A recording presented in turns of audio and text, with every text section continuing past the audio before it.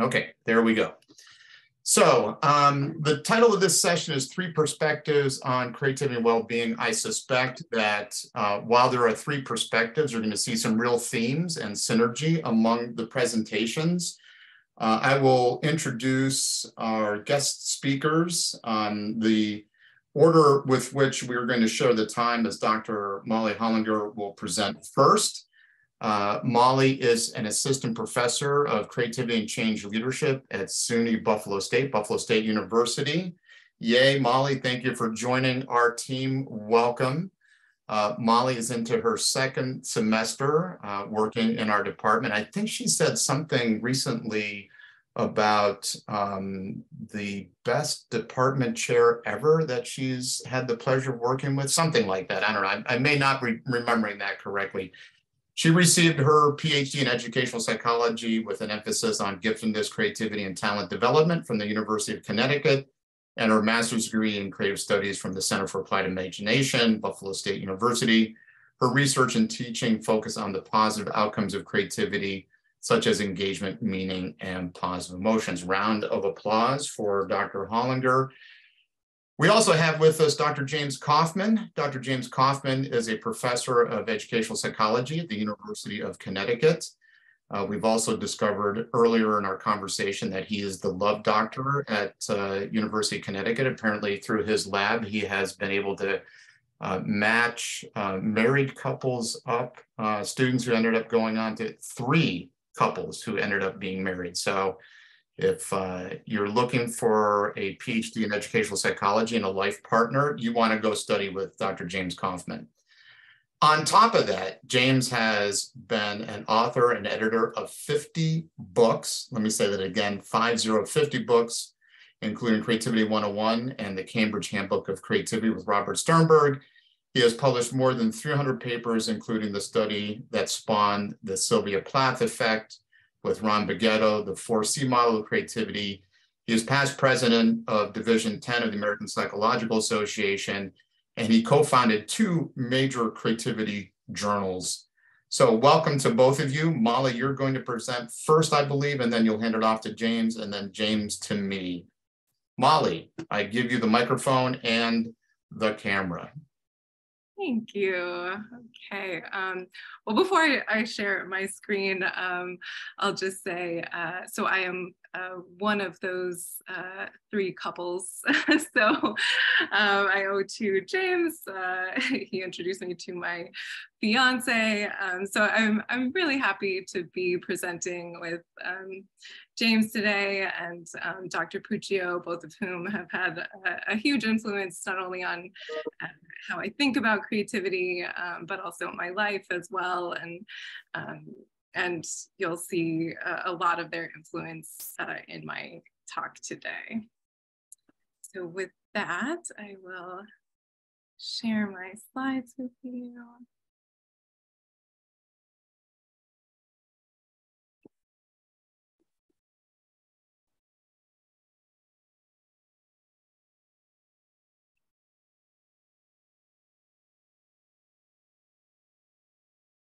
Okay, can everyone see that? Yep. Thank you. All right, so as Dr. Puccio mentioned, we are each going to take a little bit of a different perspective on creativity. So I thought what I would do is set the stage a little bit in terms of what we've seen in the past in terms of creativity research and well-being. And Zorana did touch on this yesterday, so I'll try not to repeat what she was saying, but also for those who weren't there, sort of give a little bit of a broad overview. So the first thing I want to talk about is who's interested in creativity and well-being research. And I think this may have changed since this study, but there was a study done in 2016 by Marie Forgeard and James. So this study asked who cares about imagination and creativity and innovation. You know, we all do, but what do creativity researchers care about? And looking at the different areas that were coming up in research, and only about 7.5% of creativity research was looking at well-being. And this was in comparison to things like social psychology research, education research, and business research. And that becomes even a little bit more dramatic when you think that this is research focused not only on positive mental health, but also negative mental health. So that positive psychology approach is even a fraction of that 7.5%. And the question becomes, why is this? And again, I think the interest is shifting and there is more energy put towards this topic now. But I would argue one reason is that it's complicated. So why is it complicated? It's complicated because outcomes vary depending on the type of measure that we're using, the domain that we're looking at, causality, the level of creativity, as well as the type of disease. And it should be said that many of these issues are not only in well-being research, but also issues in creativity research in general. And the exception here is the type of disease. So I want to briefly go into each of these, and as Gerard read James's bio, he mentioned the Sylvia Plath effect, and I think this is a great illustration of the patterns within domains. So James, feel free to jump in at any time. So in this study, James looked at different different patterns within a specific domain. So that being creative writing, and looked at fiction versus poetry, and found that the highest rates of mental illness occurred within women poets. So we see different patterns across domains, but even different patterns emerging within domains as far as their relationship between creativity and mental health. And then we have causality. And again, I think the Sylvia Plath example is illustrative of this in terms of, okay, was it her decision to write poetry that maybe brought up some negative emotions that led to negative mental health, or vice versa? Was it proclivities toward negative mental health, like anxiety or negative emotions, where she was driven towards creativity as a means to potentially process those emotions? So there's the question of what leads to what in terms of creativity and mental health. And then we have those levels of creativity. So at the genius level, a lot of research has been historiometric research. And we know there's some bias in that research, right? But there is some evidence that supports that whole mad genius stereotype at the big C level. Granted, there's questions about sort of the validity of this research. But the good news is at the little C level, or more generally looking at averages, there's actually a positive correlation between creativity and positive mental health. So there was a meta-analysis that was done recently by actually a former faculty member at Buffalo State, Selçuk Acar, and he found that there was, albeit small, positive correlation between creativity and mental health. So that's good news, right?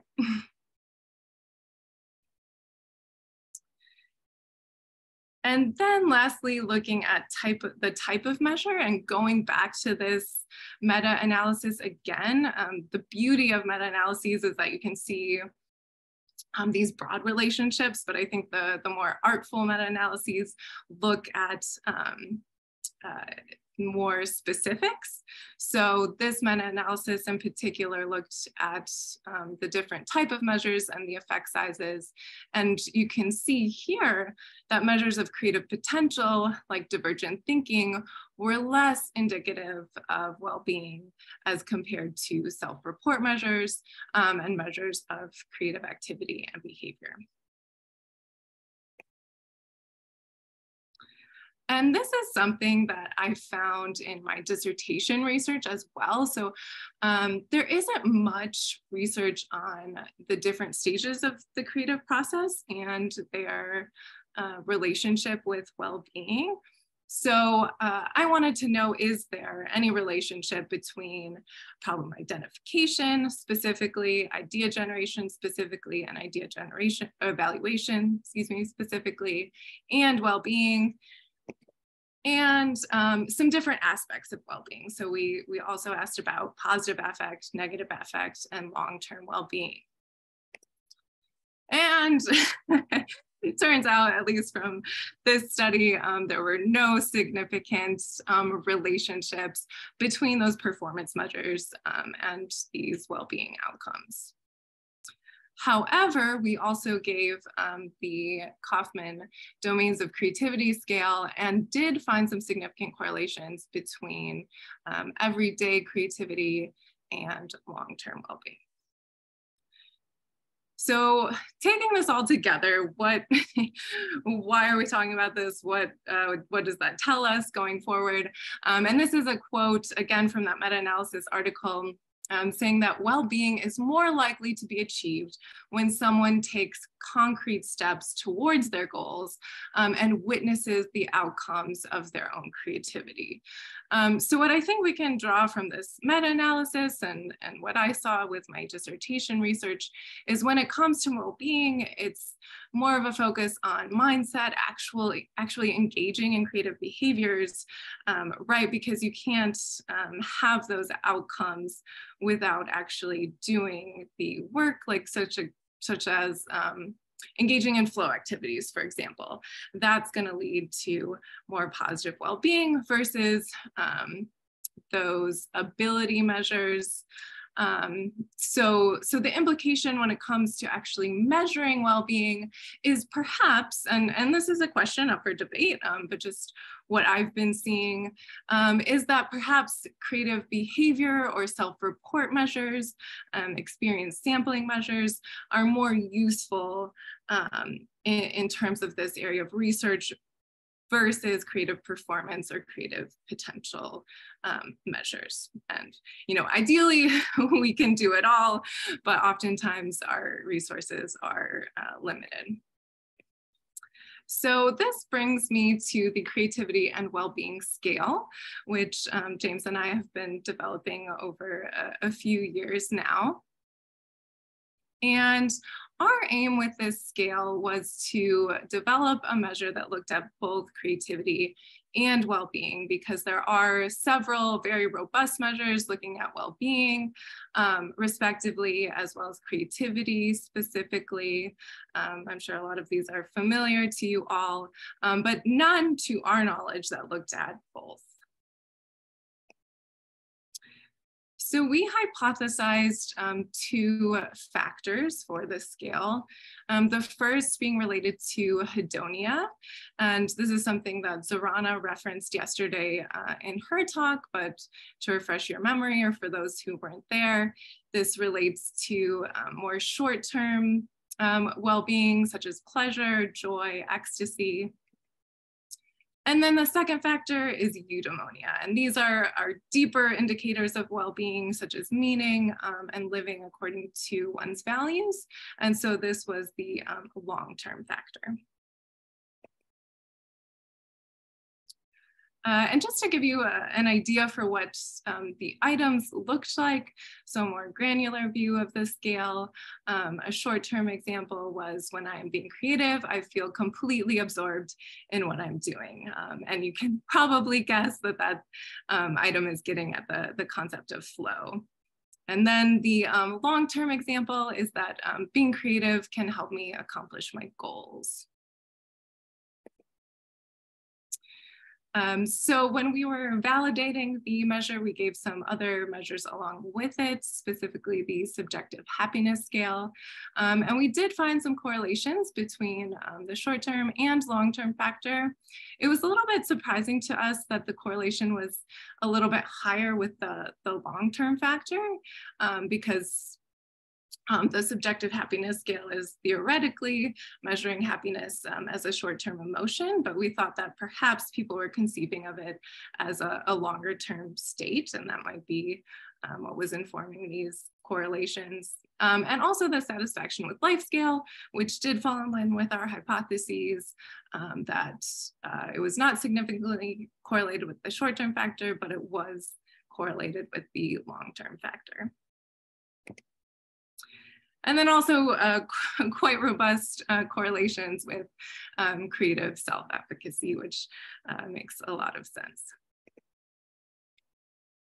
So this scale, as I mentioned, is under development. It's under review currently, but fingers crossed it will be available for you soon, and it will be open source. I invite any of you to get in touch with me if you would like to know more, and thank you so much for listening. With that, I will pass it on to James.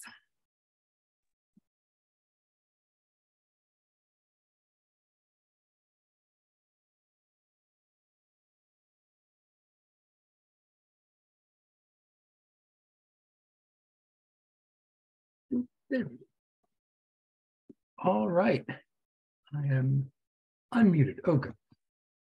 I'm going to talk a little bit about the creativity advantage. And before I start off, I mean, I'm always kind of faced with this question of, do we even need to bother talking about why creativity is valuable? It feels like talking about why puppies are a good thing and why ice cream is nice and why The Godfather is a good movie. I mean, it's not like it's necessarily being strongly challenged. There isn't this big anti-creativity grassroots movement, at least not labeled as such. And I mean, on one hand, no, but people tend to prefer the status quo. Most new products fail. We like things that exist. And there's a number of studies showing that people say they like creativity, but then there are these implicit biases against creative people, or the same people who are saying that they like creativity then show they don't actually understand what creativity means. And certainly, you know, even though the relationship of, as Molly had mentioned, between creativity and well-being isn't quite as robust, there are certainly talking points. Creativity is associated with better grades. There was a neat meta-analysis on creativity and GPA a few years back. Creative adults tend to do better in the workplace, more likely to be good entrepreneurs. But then you got the fact that grades are actually twice as highly correlated with conscientiousness.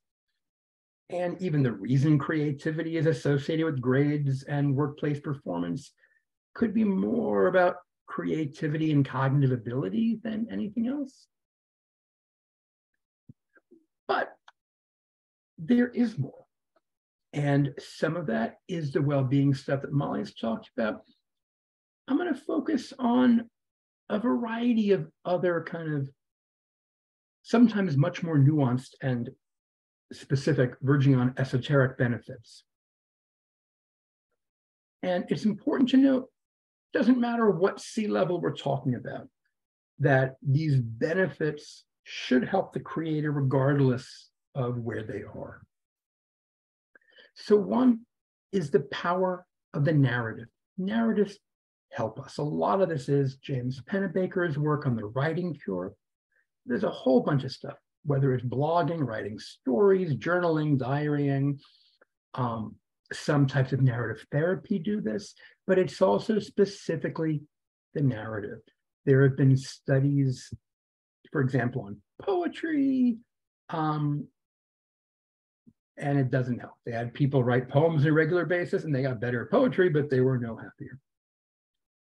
And indeed, in addition to the broad well-being, everything from better memory to not ruminating, which can then lead to depression, better insight into trauma and grief, better identity, healing. And there is a ton of research on this, a lot of which I kind of dived into when I was working on the forthcoming book, The Creativity Advantage, a lot of it not in creativity journals necessarily.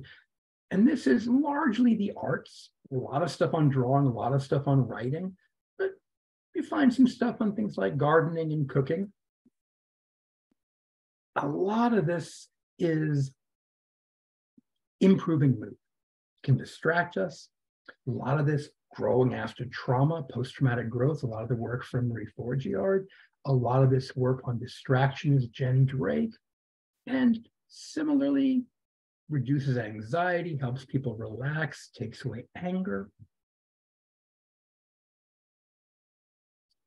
There's also this concept of connection, and this is often in both in being creative, but also partaking in cultural and creative activities. So it could be actually singing, but it could also be listening to music or going to the theater. And so the museum effect, for example, by Jeff Smith, looks at how when you're at an art museum, you feel more interconnected with the world. A lot of this stuff on theater and crafts and participation in everyday creativity, it can push back dementia, or if you have dementia, it can make it go slower, helps people avoid burnout. There's a number of studies showing that creative people tend to have more friends in real life. They tend to have more romance and physical intimacy.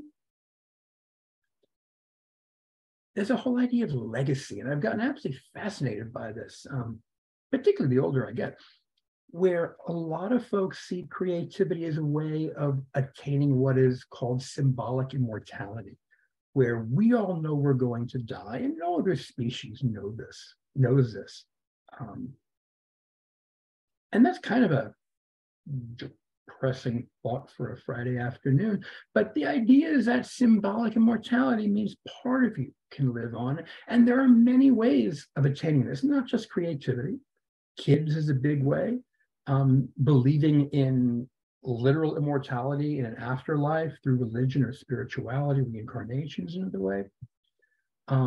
There's been a little bit on people who suggest optimal experience, which at first I thought was like, oh, this like flow. And then I read more and they're really talking more, doing a lot of LSD. But creativity is also another way. Your creative work living on, and not necessarily just big C. Because these two paintings are in my living room. These were by my grandmother, who was certainly not big C, not pro C, and little c, honestly, is probably generous, but they're colorful, they're nice, and it makes me think of her. And then finally, and this is, there's some exciting work being done on this. If you look at all these traits associated with being creative, and I mean, openness to new experiences and ideas is the big one, but you got perspective taking, tolerance of ambiguity, sensible risk taking. I mean, a lot of the things, it's not just creativity they're associated with, it's also tolerance. And so there've been studies on how they relate to being more multicultural, more sensitive to other cultures, less likely to be prejudiced or stereotyping. My student Sarah Luria is doing finishing up her dissertation with very promising results, looking at being creative and having an equitable mindset. There's a lot of work, a lot of this in Eastern Europe, looking at different interventions and how they can help creativity and they can help tolerance and equity. And I mean, I've largely focused on individual benefits. And me and Bob Sternberg kind of have this running debate where he focuses on transformative creativity, creativity that will help the world. I tend to focus much more on individual benefits. probably because I'm a selfish bastard and can't really imagine anybody not being a selfish bastard. But it is true that the value of creativity goes beyond that. There's a lot of work by Richard Florida that shows that the places where creative industries thrive tend to be more diverse. They tend to have more pro-equity policies in place, particularly pro-LGBTQ. And at the bigger picture, I mean, David Cropley's done a nice amount of work showing how creative engineering has helped some issues in the 70s and 80s and perhaps may save us yet and allow us to destroy the planet for even longer. We've all seen how creativity in science has helped, or many of us have seen how it can help things like COVID. And yeah, short and sweet. And I'm guessing questions will be afterwards, but I would like to turn this now to Gerard. Well, thank you, James. So we will open it up for questions afterwards. Let me share my screen. And so now, as the title suggests, this is the third perspective. So looking at creative process as measured through the Foresight self-assessment tool. In many ways, this builds on Molly's comment about mindset and the intersection of mindset with well-being. So I won't assume that everyone here is familiar with Foresight. Foresight is a 36-item self-report measure that looks at how individuals express their preferences with the kind of cognition, fundamental cognition we see in the creative process. So Foresight measures 4 preferences, a tendency to want to clarify, a tendency to move towards ideation and abstract global thinking, a tendency to like to focus on an idea, an initial solution, and use analysis to refine that solution. And then the fourth scale, the fourth preference, looks at a bent towards action, implementation to move from concept to reality. So the study that I'm going to share with you was published actually in a journal that James knows rather well. In fact, if memory serves, he was the editor of this journal at the time that it was published, and one of my co-authors, Pam Zalay, who's out there and I can see her, maybe Pam can wave, was instrumental in making this research study happen when she worked for the Mental Health Association of Niagara County. So we looked at 6 scales of well-being. Amber Boyer was doing her master's degree at the time at Niagara University in clinical psychology and had access to cobble together a measure that looked at anxiety, obsessive compulsive disorder, perseverance, premeditation, sensation seeking, and urgency.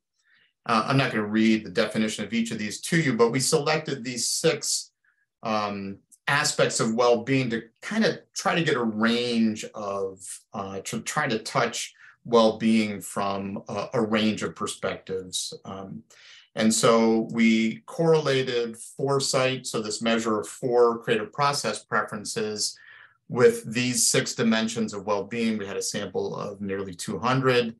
And I'm just going to take you through a number of 3 specific correlations that show how creative process intersects with these dimensions of well-being. And it reminded me, when I was putting the slides together, of what Zorana said yesterday about creativity being a roller coaster, right? That there are ups and downs and it's complicated. And so I think now, given her keynote yesterday, I kind of see the correlations between Foresight, these creative process preferences, helping us to understand the emotional roller coaster of the creative process, right? Those of us who engage in creative work know there are times when you're exhilarated and there are times when you're frustrated. There are aspects of the process where you just feel stuck. and stressed. And so I think this begins to illuminate maybe what that roller coaster is. So I will pick 3 specific ways in which these foresight creative process preferences intersect with these 6 dimensions to highlight different curves and high points and low points in this roller coaster. So premeditation happened to correlate with, didn't happen, this is what we expected, correlated with clarifying. So clarifying is that tendency to want to gather information, really understand the current reality, frame up what the issues are, and premeditation focuses on, and I'll jump back to the definition, premeditation focuses on the ability to think before acting, right? So reviewing a situation. This can become problematic when we start to go over the same ground more than once, that we get stuck in our thoughts. And so premeditation, not surprising when you look at the correlation across the 4 areas of the creative process, its strongest relationship was with clarifying. So that might illuminate a particular twist or turn within the creative process for people who have a clarifying preference, that they may get stuck.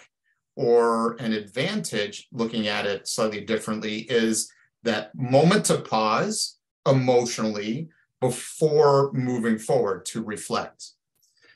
Next one I want to highlight is sensation seeking with ideating. So sensation seeking is that buzz that you get from novelty, being open to experience, being open to experimenting, and the strongest correlation that sensation seeking had with the creative process. And I think this is sort of intuitively apparent to us, is with the ideating, the more global thinking, the more abstract thinking, the more imaginative oriented person. And I will share one more, implementing, so that action oriented.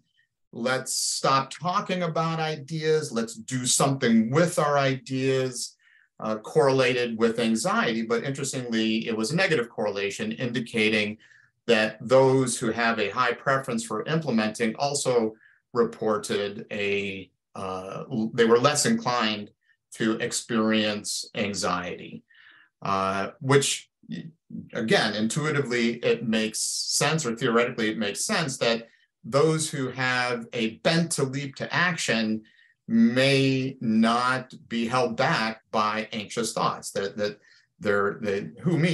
Me worry? What do you mean, me worry? I'll figure it out as I go along. So reflecting on Zorana's presentation yesterday, I think perhaps what this begins to do is to illuminate the emotional roller coaster we might experience as we engage in the creative process. So I would put forth to you 4 possible implications from this research.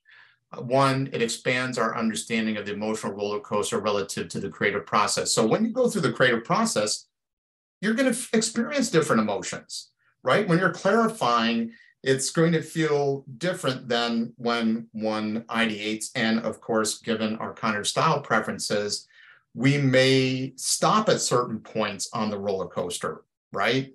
In terms of our preferences. So those with high clarifying may get stuck clarifying because of their tendency towards premeditation, or implementers who me worry might move very quickly into implementation because of the fact that they don't experience those emotions associated with anxiety. Moving on, understanding the relationships between these creative process preferences and emotions may improve self-awareness and self-leadership. So we heard from Zorana yesterday, and of course, one of the things that we talk about in terms of change leadership is that it all starts with self-awareness. So by looking at your foresight profile, it might give you some indications in terms of the emotions that you might experience relative to the creative process. And that leads, we hope, into more effective self-leadership, self-management, metacognition, and mindfulness. Third, maybe this might promote an acceptance of the positive side of some mental health diagnoses. And I'll give a very real example here. One of my sons, and there was actually a research paper published in 2011 on this, looking at the relationship between foresight and ADD, ADHD. And the intersection between ADD and ADHD showed that high preference for high ideating was correlated with ADD and ADHD, which we often look at as a pejorative or a negative label. And I remember my son, high ideator, before he went off to university, was diagnosed with ADD, ADHD and prescribed medication. And so we talked about it. And I said, you know, it's great to have another tool to help you to focus. But, you know, there's also some beautiful things that come along with your ideating preference. The fact that you have tried and experimented with lots of things in your life. The fact that you're really drawn to many fields, including music. And he was self-taught on the drums, played the violin, recently has mastered the bass guitar. And so, you know, perhaps this starts to shift. Rather than taking a negative label on and owning it, we can replace that or look at the more positive side of these diagnoses. So instead of ADD, ADHD, we can blend that with, hey, you're a beautiful ideator. Embrace it. Isn't that a lovely thing?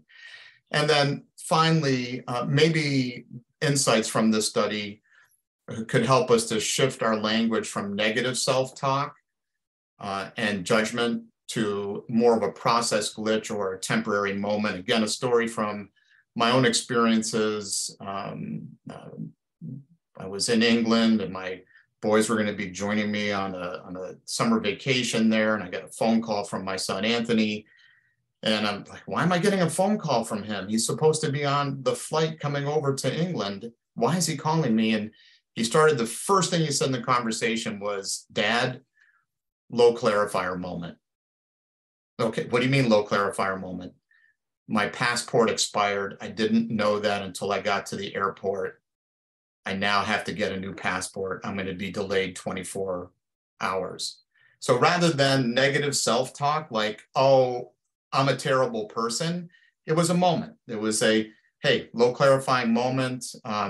This is a part of the process. We'll work through this. I'm going to solve it. And in 24 hours later, he had joined us in Manchester. So it just some possible implications looking at the intersection of creative process with emotions. And as Molly so elegantly said, I think there are some interesting implications when we think about mindset and well-being. So with that, I'm going to stop sharing, and we have 5 minutes for some Q&A, and I'm going to recommend, because many of you have access to me, not that I'm dodging any questions, but because we have James here and Molly, that let's flip on our microphones or raise your digital hand. That might be the best way to do it. And Noor, you win. You're first. Noor, why don't you go ahead and flip your microphone on and then go ahead and pose your question. Thank you, Gerard. Great presentation and great insight, sharing the story of your son again. A quick question from your study. I just saw an association, a significant association between sensation seeking and developing as well. What my perception was that developers don't usually like sensation seeking, do they? It's more of an ideator or an implementer job to be sensation seeking. So any insights on that? Yeah, that's a great observation, really remarkable observation. And in fact, that helped to expand the foresight theory because clarifying did not correlate with sensation seeking. And so what we took away from that was developers do have a tendency to look for ideas that have promise. And so where clarifying that kind of thinking is about mitigating risk and trying to understand reality, developing, which is further along, if you think about the process, creative process in a linear way, it's about taking a creative idea and thinking about how to polish it in such a way that it will be successful. So there's an optimism. And Nora, that's how I see that connection. So thanks for picking up on that. Others, go ahead and let's go raise our digital hand. Nora, did you raise your hand again? You have another question? No, I showed a thumbs up. Oh, a thumbs up. Oh, well, thank you. Okay. And Dr. Firestein just gave me 2 thumbs up. Questions for our presenters?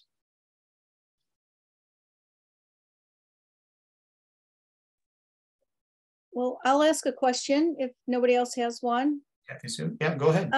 I put it in the chat. It really wasn't a question, but more of a future consideration. I'm wondering if you had ever considered using the EQI, the emotional social intelligence measure in your research, because it has a built-in happiness indicator in there, and the emotional social competencies in there I think would be advantageous in the research and the work that you're doing. I was just wondering. Mm-hmm. Are you posing that question to anyone in particular? Well, for Molly, perhaps, with the research that her and James did. It went by so fast. So I tried to remember. But yeah. No, 15 minutes goes by really, really quickly. And we did not give any emotional intelligence measures. We did give measures of positive affect and negative affect, but no emotional intelligence measures. So that could be something interesting to look into. Yeah. Well, it was built or founded on positive mental wellness, all years back by Dr. Baran, and I don't see it being used at all really in the healing professions or in the mental health industry. So I'll be using it in my dissertation, but it's really a wonderful measure to use when you're talking about a person's wellness, especially mental wellness. Thank you. Yeah, good suggestion. That's a beautiful thing about the Creativity Expert Exchange, is sharing this with experts in creativity. We often get new ideas and insights. So Kathy Sue, thank you very much for sharing that. James, I want to circle back because I want to give you a little bit of airtime as we wrap up. You made reference to a book that you're working on, or maybe it's forthcoming. Molly has briefly mentioned the book to me that you're working on, but can you say more about that book and the content and focus of that? Absolutely. It's coming out from Cambridge in July. I just finished the copy edited chapters and the proofs will be there before I know it. It's one of that and then another book on creativity lessons from musical theater legends, which is written with what a composer, actually one of my favorite musicals, The Fix, is also coming out this year. So wow. Those have been 2 long abating projects that have been tremendous fun and hopefully will be of some interest. Yeah, well, congratulations. So I don't want to stop any questions if anybody has a burning question. Otherwise, we will move to breakout groups and we'll have small group discussion looking at our key takeaways from our 2023 Creativity Expert Exchange Conference. But because we have Molly and James here, I will pause for a moment to see if there are any further questions.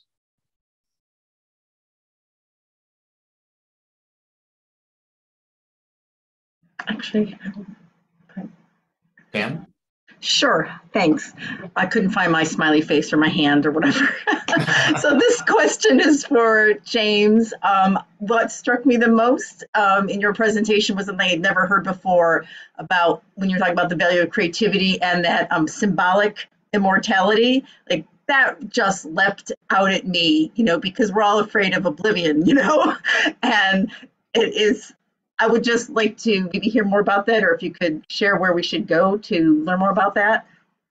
So the idea is from Robert J. Lifton, who's done a couple of really good books that aren't psychology. They're more sociology, philosophy, but they're quite brilliant. And it was really popular in the 60s and 70s, and then people stopped citing it a whole lot. But it resurfaced a little bit in some of terror management theory, but honestly, I didn't love the way they treated it, which is why I decided to kind of revisit it. And we've been, me and a few others are actually now working on, can we develop a legacy scale looking at creativity? And so we're at the early stages to see what might help the benefits, any particular, like, does it matter if you want your name to be remembered or just your works, and stuff like that. And it's some of it's also related. I mean, Ron Beghetto and I are back to work at some 4C concepts. And so we're also kind of mulling over some of these ideas in the paper we're working on. So, but Robert J. Lifton is, and originally Otto Rank from the 30s, although he only had 3. There's a blast from the past. You don't thanks so much. often hear Otto Rank referred to. Wow. Talk about legacy. So, may I add to that, please, Gerard? Sorry, it's Marlies. Yeah, Marlies, you have a question? Yeah, no, just the notion. So to build on this discussion about the legacy is at the Appreciative Inquiry Conference, there was an invitation or an invitational speech really about having the conversations that we need to have. People that we care about, and that was also a way of leaving a legacy, was to have meaningful conversations. Yeah, so I like that's a nice thought. I like that. Does that mean you're gonna reach out to me soon to tell me you want to have a meaningful conversation with me? Yes, please, Gerard. Okay, I'll look forward to it. I hope you're well, and great to see you. So I want to thank James and Molly, and invite folks to drop into the chat box any affirmative comments you want to make to the two. We're going to end the conference here in our concurrent session. I've randomized,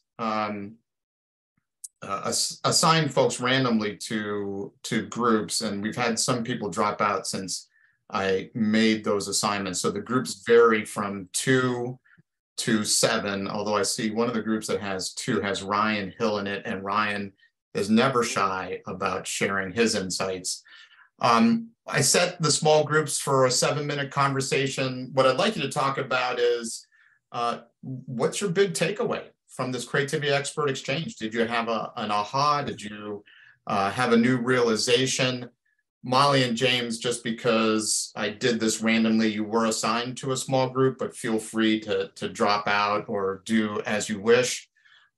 When the 7 minutes is over, we'll all come back, and I'll open up the floor if folks would like to share, for the good of the public order, any key insights that they had. So what are your big takeaways, reflections? We're doing this as a cooperative learning exercise so that we can potentially influence one another and nourish one another as we discuss our big takeaways.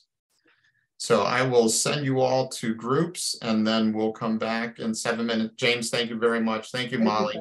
Thank you.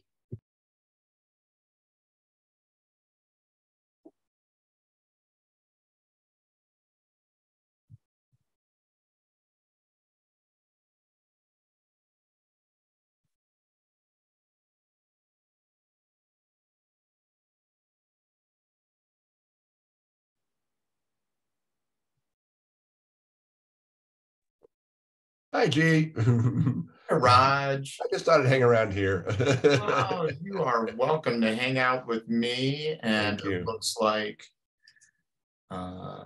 Michelle. Hey there. And hey, Pablo, what time is it? So, Pablo, waiting for your invite for another workshop, Roger. What's that, Pablo? I've been waiting for another invite of your workshops. Yeah, we had one, and so you're on the list, baby. You did a great job last time, man. Yeah. So yeah. Thank you. Thank you. Yeah. Thank you. Dr. P, when is a good time for me to call you next week?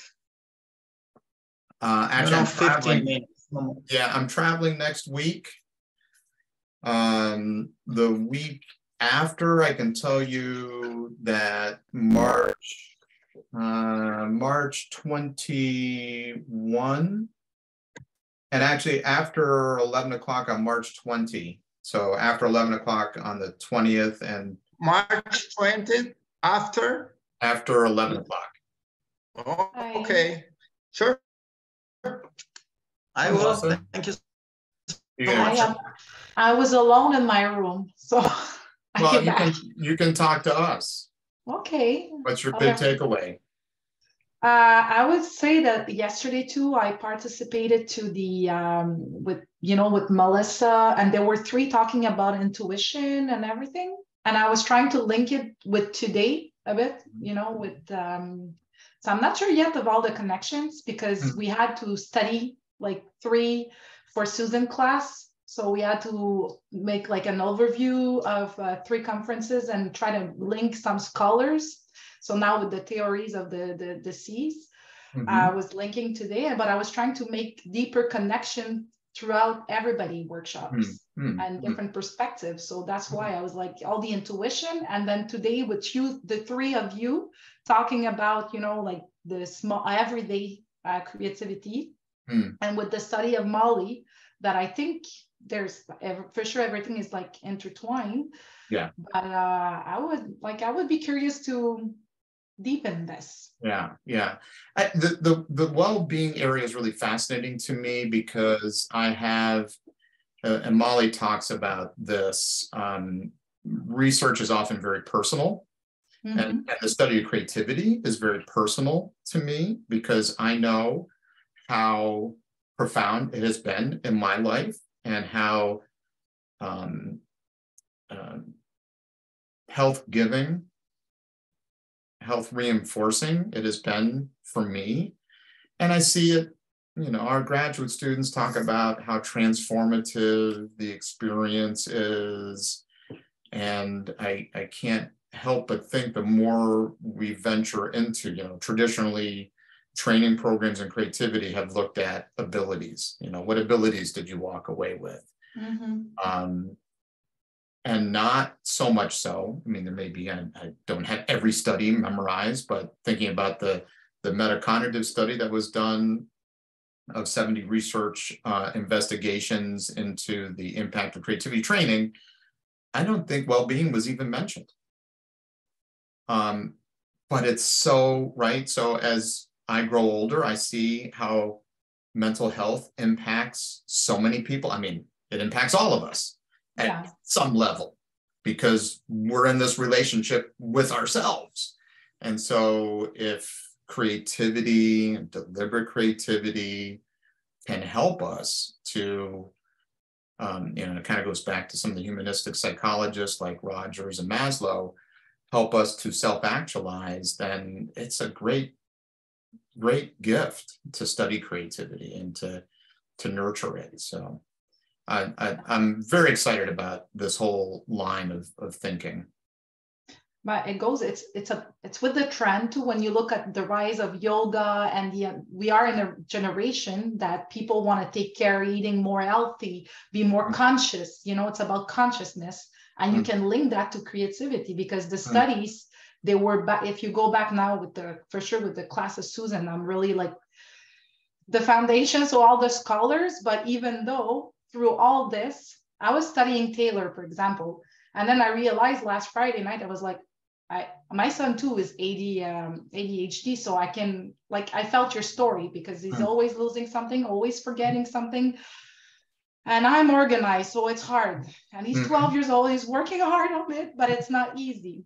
So I understand, and I was telling Susan, I'm like, even though he made these studies, about multiple talents, we're still we go to school, they're still teaching the same way about the only dimensions of academic, but he's no good academically. Poor kid, he's trying hard. He's like rushing his life, and it's creating anxiety, but he had other talents, other skills he can develop, but still you know, the US and Canada were similar in the systems, and everything is still academic, and this drives me crazy. Well, and this is, you know, what I try to talk to my son about is don't give into the pejorative label, but recognize the beautiful side, because there's research that talks about creativity and ADHD, but it's mostly from an ideational perspective, like you're really good at divergent thinking.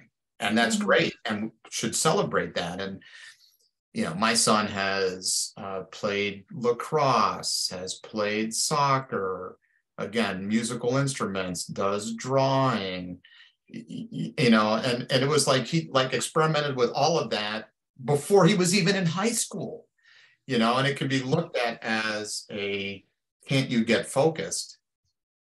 Is he the one who played golf with? No, that's my other son. Yeah. Okay. Yeah, this one he's tried, but he can't stand it. He can't focus. No. It's not there's a bird. It's not his sport. It's not his sport. So, but yeah, I think there's great promise, Melissa, in the implications of this are deeply meaningful. So as folks come back, we will officially wrap the conference, and this looks like it's we have experienced some attrition. So we're a pretty small group now. I will just ask folks, let's take a few examples. What are your big ahas or insights, takeaways, or something that just has you really deeply reflecting based on your experience here at our 2023 Creativity Expert Exchange? And you can wave your hands if you can't find your digital hand, or you can raise your digital hand. We'll take 3 or 4 examples. Marlise, I saw you waving, and then we'll go to Donna Lynn. Marlise? Yeah, go ahead, Marlise. Thanks, Gerard. I think for me, the biggest reawakening is just how impactful creativity is on the quality of our lives and well-being, and taking us forward in such a generative way. So just that's great. Yeah. I'd love to see more research along those lines, and certainly, you know, Roger, you and I have experienced you for a lot longer than me. Let me just emphasize that. The transformative power of this kind of education. So yeah. Donna Lynn, I see your profile photo and I see your hand up.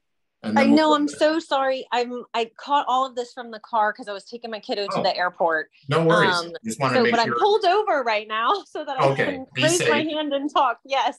So I actually had the joy of just talking with Pam and Karina.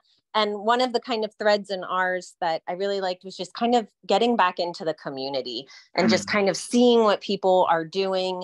And for me, we get really like into our silos. And so coming to see was really kind of a way to just say all of the different paths that creativity is being explored in everyone's different worlds and genres, and everything is just really inspiring. So I really enjoyed it. Well, thanks. I think we're going to keep doing these. I think when you get testimonials like that, that's why we do it. So thank you, Donna. Thank you, Donna Lynn. Suzanne, you look like you're frozen. No, you were just sitting absolutely still. Okay, Suzanne. Okay. Well, first of all, I really like the emphasis on feeling and emotion and affective state, starting with the first speaker. And there was just a thread throughout, and it was really great. So much great information. We were talking about the speakers, talking about the difference in diversity between the new definition, that democratic diversity provided no contribution, whereas cognitive diversity made such a difference. And it's been a couple of years now in the Foresight community that there is a recognition that we have a different approach to diversity and inclusivity. But to hear it put in assessment terms, and to hear it put so starkly, and to hear it put in black and white, like no, yes, it was shocking. I mean, it was really shocking. I had thought it was just a nice alternative, you know, but but to hear that demographic diversity plays very little part in reaching the outcome you want. It was really I really made me sit back. Yeah. Good. Well, thanks, Suzanne. Noor, are you out there? I see your digital hand up, and I promised to allow 3 folks to share their insights. So if you're there, Noor, I'm going to have you flip your microphone on and go ahead and share with us. Yes, thanks, Gerard. I think a couple of things stood out for me. One is that through this conference, now I really believe that creativity is a cutting-edge specialty, especially knowing Roger's work and your work with Dr. Nadwa that correlates the foresight profile with the thinking profile of emergency physicians.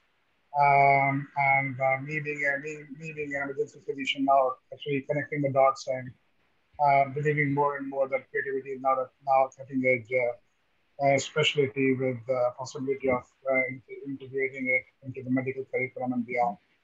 That's what's going to be exciting for the next couple of years. And the other one is the introduction of the DPS that you mentioned yesterday. I'm really looking forward to it, that how it will start out from the PhD, which is more research-based, more theoretical, and really exciting to know how DPS goes being more practical in the real world. Well, thanks, Noor. Thank you so much. So yeah, if folks Noor is just making reference to the DPS, Doctorate of Professional Studies in Creativity and Change Leadership, which our department will be launching in fall of 2024. If anybody's interested in that or learning more about that, I invite you to reach out to me. So a term we use often to describe the work that we do in the field of creativity is transformational. And I do firmly believe that when we study creativity and we focus on our creativity and we tap into our creativity, we are in the business of transforming ourselves and others, and that can't help, I believe, but to be life-giving. What a great gift to have this community. Just wonderful to see you all. Donna Lynn expressed very well the power of plugging into this community. So I feel very fortunate that we're not single lone individuals, but we're all pulling in a similar direction. I think there's power in community. So save the date, March 7 and 8, 2024. This is the first time ever we've announced our conference a year in advance. That's what happens when you have an event planner like Kristen Peterson working with you. She pins you down and says, okay, before this conference is over, I know you guys always wait to like 3 months before the next CEE to announce it. So we're committed to March 7 and 8, 2024. So thank you all for joining us. Enjoy the rest of your day. Take care. Hey, Gerard, stay on for just a second. What do you want to catch up with you? Okay. Yeah. Bye, everybody.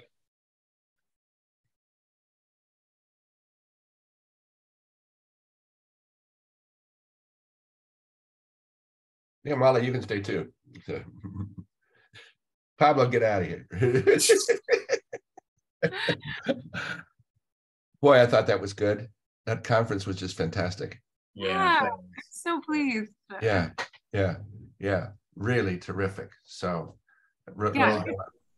Roger,